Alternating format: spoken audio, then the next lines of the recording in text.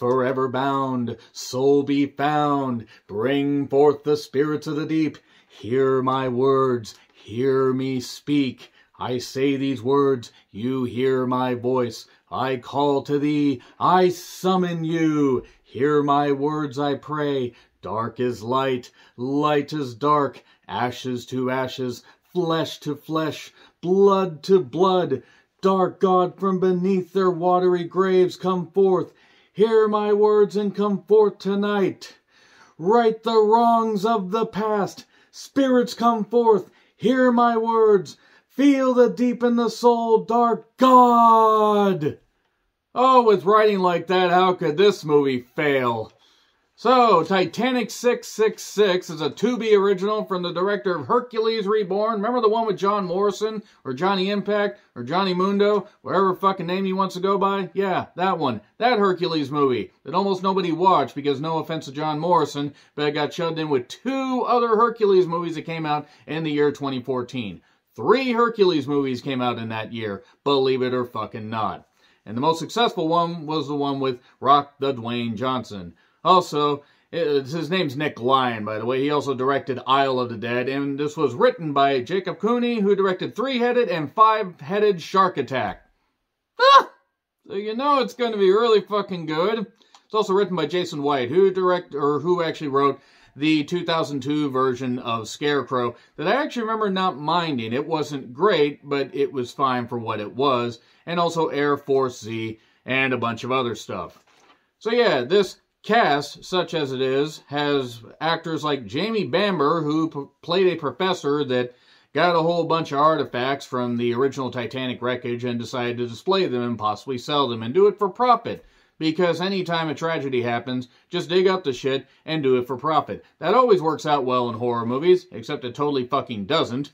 And this also stars Annalyn McCord. Hey, remember the woman that put out that stupid goddamn video about being sorry that she wasn't Vladimir Putin's mother? If you remember that video, congratulations, you know who the fuck this is without even knowing her goddamn name. Yep, this stupid twat that thought it was a good idea to put that out is in this. She plays some influencer, and also there's Keisha Sharp as Captain Rhodes. Whoa, there's only fog machines and mirrors. Whoa. It's called Titanic 666, so it's not necessarily something that you would expect anything high, middle, low, or even subterranean class from. But it's from Tubi and The Asylum. Because obviously, any movie like this would have to have The Asylum's name stamped and embroidered and scoured and burned into its goddamn side. And front and forehead and everywhere. Because The Asylum would have to be involved in this. They've done films like Aquarium of the Dead that I reviewed last year that should have been a lot more fun than it ended up being. And they also did the Sharknado movies. It's called Titanic 666, so I don't really know what I was expecting, but I was expecting something a lot more fun. Unfortunately, this movie is often aggressively boring, to the point that I was almost laughing at how absurdly boring this thing was. There were times the thing came alive, but if you're going to do a movie called Titanic 666, lean into the comedic elements. Just lean into the full-on bonkers bullshit. Don't try to treat it seriously. Why did they try to treat this seriously? Yes, you can respect the fact that a bunch of people died when the original maiden voyage of the Titanic happened, but this is with Titanic 3, Revenge of the Sith, The Revenge, A New Hope. Wait, no, that's episode 4, where everybody got on the floor and watched the dinosaurs. So there are other actors in this. There's Lydia Hearst, not of Hunter Hearst Helmsley fame, who's a goth redhead that decides to summon demons and summon ghosts of the past to avenge what happened to the original Titanic crew. That's pretty much it. That's really it for the plot. I don't know why I should even bother with the spoiler section right there, or, bother saying spoilers in a bit, because there really isn't anything to spoil.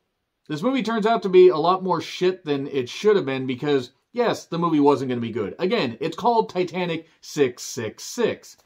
Why isn't this movie more funny? Why didn't they have more fun with it? You are doing a movie that maybe has $1 million put into it, and that's being fucking generous because I don't recall too many stars being in this besides the aforementioned dumb bitch that decided to have sympathy for Vladimir Putin. Fuck that goddamn person, and fuck Vladimir Putin. So, we see a brief encapsulation of the original maiden voyage, where there's a captain, and then there's Elizabeth, and they end up, she ends up, basically being out on her own, down the only river she's ever known, except they're in the ocean. Be weird if the Titanic somehow managed to fit down a river. And then she gets attacked by a glacial zombie. Yeah, it was like literally a glacial zombie. I actually would have been happy to see a living glacier attack people by this point. And then, well, the special effects, by the way, are absolute ass, but you knew that. You couldn't expect good special effects or good anything from a movie called Titanic 666. But, so the professor, Jamie Bamber, decided to bring a whole bunch of artifacts on board this thing for the maiden voyage, and they're going to go along the same goddamn course, because those who don't learn from history are doomed to fucking repeat it. And also the crew is talking, and one guy says, there's a pool going on in Vegas to determine, to bet on when we'll sink. Well, we're sinking. This is the German Coast Guard. What are you thinking about? Oh, I got a question. Why in the world did touchscreen technology look like it barely would have passed for Hunt for Red October? That came out in 1990 and also wouldn't have had touchscreen technology, considering when the Hunt for Red October actually existed. And I'm talking about the period. So anyway, why... There's so much to unpack with this, so this review might be just all over the goddamn place, as opposed to the level-head, even nature that it's been so far. Why did the supply room with the luggage that seemed to consist of about 5 pieces of luggage? One, how did this Lydia, whatever her actual name is, how did she get on there? I don't care about the names of most of these actors, because none of it fucking matters, because it's, again, called Titanic 666. Why did the supply room / luggage room look like it was a rendition of Gibbs's basement in NCIS, just without the production value, the good lighting, or any of the humor? And also Gibbs being kind of a goddamn dick. And I'm not talking about the character, I'm talking about the actor. So, somehow, this Lydia manages to get into luggage and then come out, because anybody that comes out of some luggage immediately gets over. And no one notices this redhead's just wandering around. She ends up, picking up this violin. I think it was Captain Corelli's mandolin. No, that was something else. And she picks up a hairpin thing. And it turns out that her great-grandfather may have had something to do with this whole thing. Fuck it. Spoiler. I don't fucking care. I'm just going to spoil the whole goddamn... It's a movie called Titanic 666. You watch it for the humor. It turns out that her great-grandfather has something to do with this goddamn thing. And that she is here to summon all the ghosts of the past. You see maybe 5 ghosts in this goddamn thing. It's like if Ghost Ship was directed by a sea cucumber and you took out the terrific opening of Ghost Ship. I have actually seen better student films that took like 2 years to make because they were filmed on weekends than this. That was hacked the fuck out. It was ridiculous how bad this was. And not even entertaining kind of bad. There were a few times where it did come alive and you could laugh, like the opening dialogue that I put up, or the opening dialogue that I did before I did the title, because that was a speech by Lydia's character.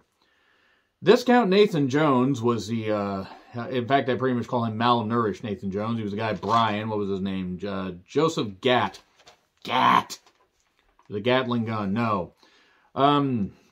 She steals her grandmother's pen, does this whole ritual and everything, and then people start going all bonkers and shit because they see a few ghosts and the power goes out and a whole bunch of stuff, and everything gets weird and dumb, and people do really dumb things, and they introduce characters that have nothing to do with the goddamn thing. Seriously, these characters just pop up out of nowhere.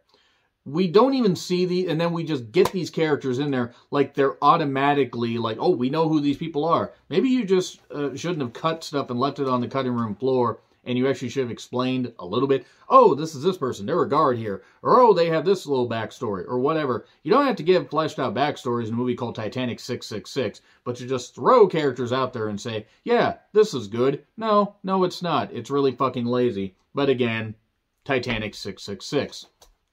Fuck it, I'm going to get into spoilers here because this movie gets really goddamn bad. But yeah, there we go. That's pretty much it as far as anything that has to do with spoilers. So let's get into spoilers 3. It's on Tubi. Check it out. 3, 2, 1, 1.5. Spoilers.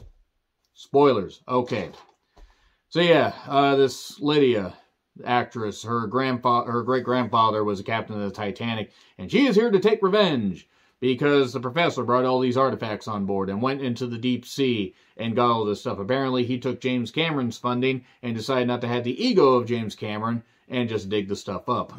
The influencer couple, the aforementioned Anna Lynn, you know, the woman that loves Vladimir Putin for no goddamn reason, and her husband get killed in a really comical way, a very comical way. They filmed this redhead doing all this stuff.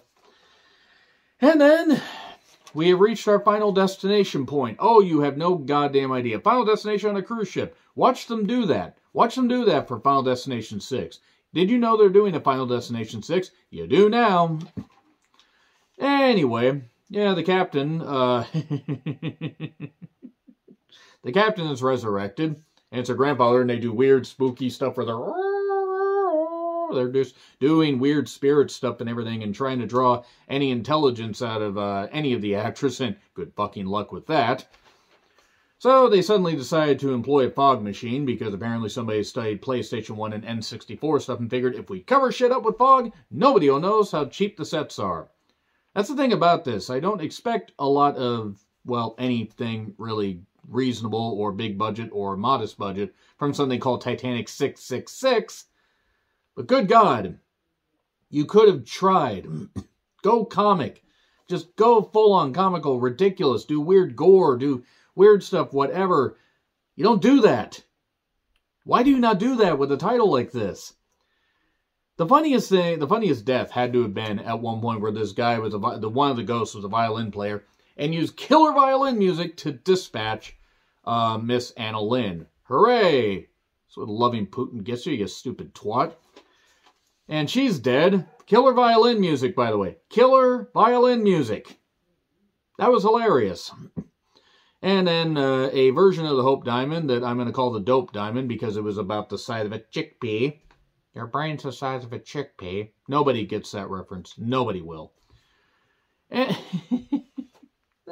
one lone engine crew guy is in is on a laptop that looks like it was straight out of 2003 on a laptop doing this stuff, and then suddenly ghosts besiege him, like 3 of the 5 ghosts that you see, and he gets killed by either a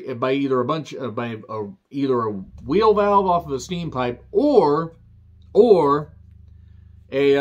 maybe just the steam is so goddamn strong that it blows his head off. Seriously, this is stuff that's actually happening in the fucking movie. And then there's a system override because the power went out. The ghosts have taken over the ship. So it's a literal ghost ship, just without the intelligence behind Ghost Ship, which was all put in the beginning, by the way. Terrific opening for Ghost Ship. And it showed a wet Juliana Margulies, which I'm not going to complain about. And they go to Iceberg Central, where there's icebergs, dead ahead, dead to the side, and dead sea scrolls, and dead, I don't know.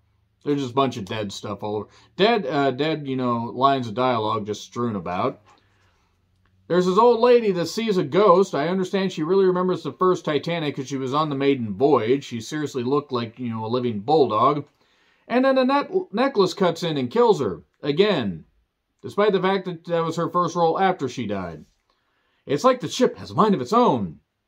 And that laptop, by the way, that 2000s tech in 2022. I understand it's a small budget, but nobody had a laptop that looked like it was made in this decade or even the previous decade. Yeah, sure, call them Mayday during this. That'll fucking work out. Does it sound like I'm taking the piss out of this movie too goddamn much? At one point, there's this character, Nancy, who sees the influencer couple dies, and she's talking and showing the live stream. Here, look at this. Nancy, I can assure you the Titanic isn't haunted. This was a line somebody got paid to write. And the professor at one point got besieged by this one ghost and tied up and everything. Man, being tied up by a ghost, I usually have to pay extra for that. Don't ask me. I'm not taking any more questions on that. Let's just say that was ectoplasm of a different variety. It was freezing like death, he says. The boats, the ship is just going along, by the way. And by the way, this is slightly, less coherent than Battleship, which is another movie I'll retro review at some point. They basically find the redhead. She blames the professor. You dug this stuff. You did it, you bastard. And she starts screaming and chewing up more scenery. Those voices have been screaming in my head. Screaming.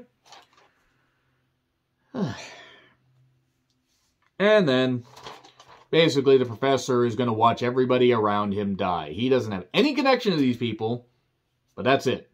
He's going to watch everybody die. Then she spouts more exposition. There was a lot of exposition spouted, despite the fact that we're about 30 minutes from the end of the movie.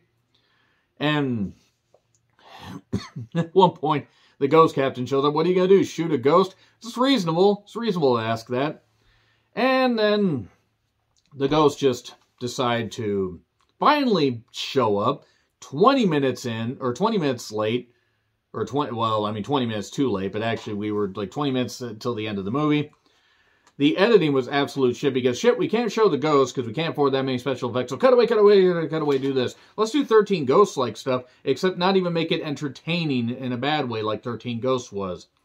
Captain, you can't destroy the ship because the redhead's trying to steer it. See, goddammit, if you don't have a soul, you're going to steer that ship in the right direction. Sorry to any of my redhead friends. One of my friends is redhead, and I can't help but say that. He even says that stuff about himself. So they're going to be on a collision course. But then the redhead kills herself because she's the only one that can stop it. And then everybody gets the lifeboats and does a whole bunch of stuff, and everybody dies and does stupid shit. And the captain goes down on the ship. Might be misunderstanding that. But only the captain and the professor are left. Then the professor dies. And then he comes back to life and attacks the captain. So the captain's crime was leading Titanic 3 on the maiden voyage and not actually doing anything wrong. Her crime was doing her job. Not that I expected much from a movie called Titanic 666, but you're doing a movie with this title and you don't go full on balls to the wall stupid with it. You treat it seriously. You barely put any ghosts in there. No effort. Yeah, Tubi is kind of setting the bar pretty low on original content. I mean, Tubi is a great service, by the way. It's free. You can't get much cheaper than that, and you have to put up with some ads. But they have some movies. They have stuff like this, too.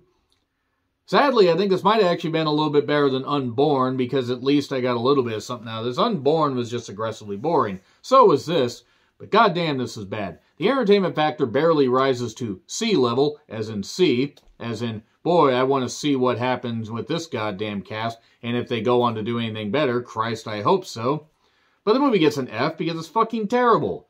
Anyway, let me know your thoughts in the comments. Like, share, subscribe, Twitter handle in the description. I'm John Ritlin. I'll see you soon.